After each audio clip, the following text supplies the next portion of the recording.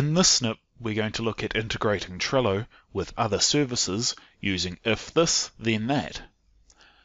For this demo, I'll be using Twitter as the other service. However, you'll find most services follow the same formula. So I'm already signed into Trello and I'm signed into Twitter. So I'll head over to if this, then that, or IFTTT.com.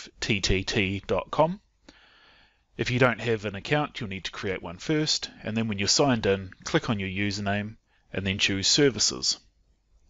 Scroll down and look at all services, and then we'll look for Trello first. Click Connect and you'll be asked to authenticate. As I'm already signed in, I just need to click Login and Allow. And then I can repeat this for Twitter. So look for all services, filter on Twitter, connect, and again I'm already signed in, so I just need to authorize. Now I need to create an applet. So click on my applets, go New, and then I need to create my first condition. So I'm going to be looking for tweets on Twitter. It's going to be a new tweet from me with a specific hashtag, which will be TechSnips. I'll create the trigger, and then I need to choose what happens when that condition is met. This list is searchable as it was earlier, so I'll quickly find Trello, and the only option available is create a card. So I select which board. It knows which boards I have due to the integration between the two services, and I'll choose Twitter Notes. And then I need to specify which list name. Note that this doesn't auto-populate, and if you choose a list name that doesn't exist, they'll create it for you. However, I want this to go into my reminders list, and I want any new tweets to show at the top of my list, so it will push old ones down. The title is going to be the text of the tweet without the hashtag, and I'm going to leave the description the same.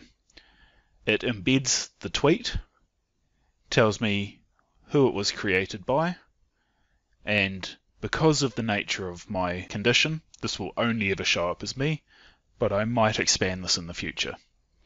I'm not going to assign it to anyone.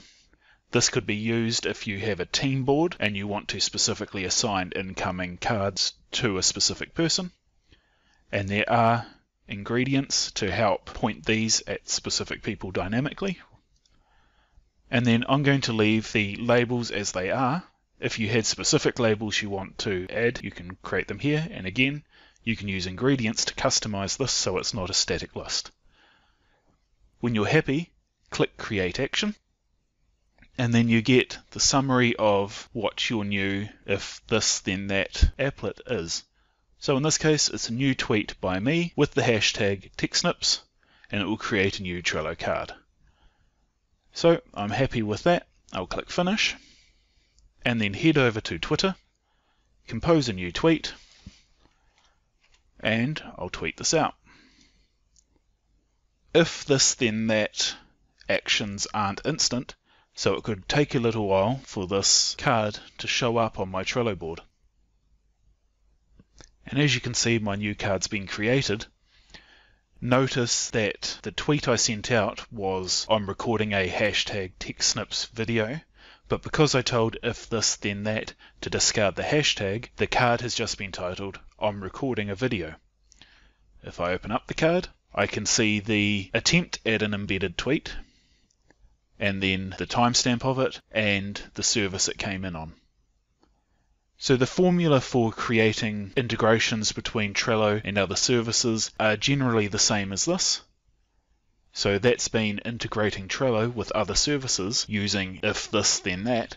Thank you for watching.